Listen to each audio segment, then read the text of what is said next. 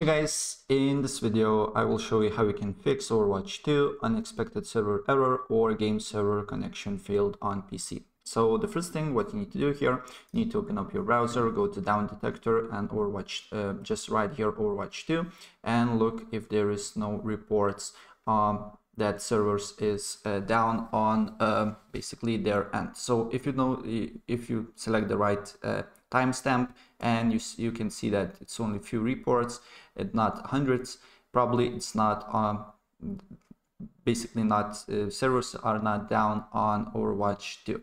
So if it's not down, then I highly advise you to go to speed test and check your internet connection if you have a good speed. So if you do not have, maybe try to limit some devices, and if using Wi-Fi, maybe restart your router, right? And if you have a good internet speed, then another thing that you can do here, you can close that tab here, go to Battle.net and then go to options here, and then basically press scan and repair and begin scan. Maybe you have some corrupted files that need to be replaced, so do this and look after that if the problem persists or not.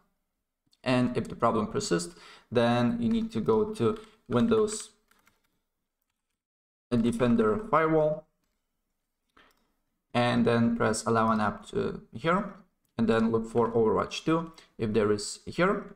If Overwatch 2 is here and public is not on, make sure that you enable it.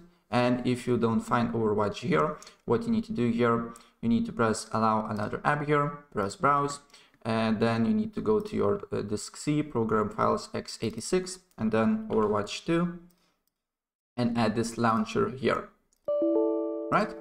And of course, make sure that you do not using VPNs or any stuff of that nature, because it can cause corruption of the the error here.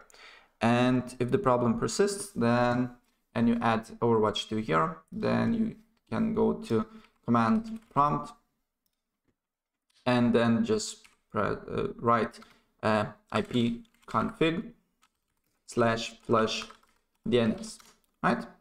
And after that, restart your computer and you need to see if the problem persists or not. And if the problem persists, then another thing that you can do here, you can open up your network here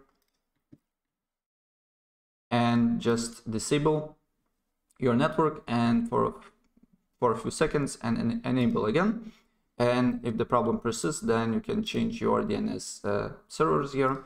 Just right click on the properties here, go to Internet Protocol version 4, and then here use the following DNS server addresses, and on preferred DNS server just write 8.8.8 here, and on alternative DNS server write 8.8.4.4, and try and look if you're having problems or not. But probably the problem should be fixed by now. So yeah, if I help you out, please press like button and subscribe for more. Take care.